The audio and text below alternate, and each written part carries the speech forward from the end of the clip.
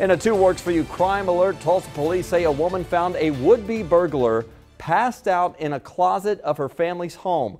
Two Works for You anchor Max Resnick is in East Tulsa with how prescription drugs played a part. Investigators tell us 16 hours passed between the time 21-year-old Neil Birch entered this home and exited in police handcuffs. Early Tuesday morning, police say the homeowner's daughter came to check on her mother's house.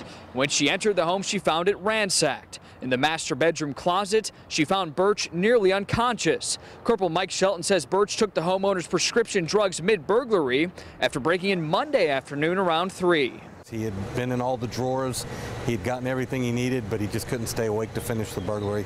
He ended up passing out in the closet. The homeowner's daughter quickly called police, who say drug-related crimes have become a significant issue here in Tulsa. It's a big problem in Tulsa right now. We've got burglars who sometimes will go into a house and leave very obvious nice loot in the house, but you go into the medicine cabinet and it's been completely rifled through. Birch, in addition to the charges he'll face Tuesday, also had 4 felony warrants for his arrest. Police say this was a crime of opportunity, a homeowner gone for the holiday weekend.